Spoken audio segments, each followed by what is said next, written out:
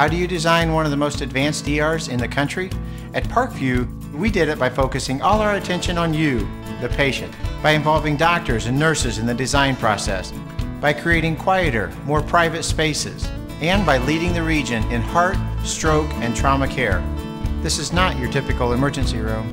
It's Parkview. In an emergency, isn't this where you'd rather be? Parkview, your partner in health. Lee, the outstanding sophomore. Look at that through ball to Scheiber with the right boot. Scheiber with the touch and just wide. Good two-man action there by Lee and Scheiber. Lee. Near post, that's right at the keeper, Kidman. Easy save. And look at that boot. My goodness gracious. He could nail that ball as that comes and just wide left. That will be a goal kick. Chested down by Renninger. Flicked on by Craig. Craig still with possession. Nice touch, left-footed boot, and goal! Beat Clayton Perry. Left side of the post. In for the first goal of the match. Tries to shield Swinty. Doesn't. And this is a one-on-one. Can Perry get to it? A swing and a miss. And Cruz Garcia luckily was there. That would have been the second goal for Canterbury. Clayton Perry just came out too hesitant. Needs to come out with a shot here. Top of the box. Noah Craig. Left-footed shot. Goal!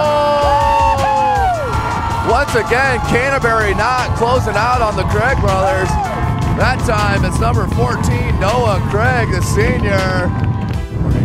Try to flick it on. Running right there for Canterbury. But picked up. Noah Craig. Craig gonna get a shot on right-footed boot. And another goal. Right-footed flick by Noah Craig. His second goal in this first half. Gonna go to the end line. Look for the left-footed cross. Comes in. And Jameson Klein was there. But ricocheted off a Penn player. That time there was the time remaining. You need to play a long ball. That ball's played right back to Penn. Capello with the left-footed shot. Goal!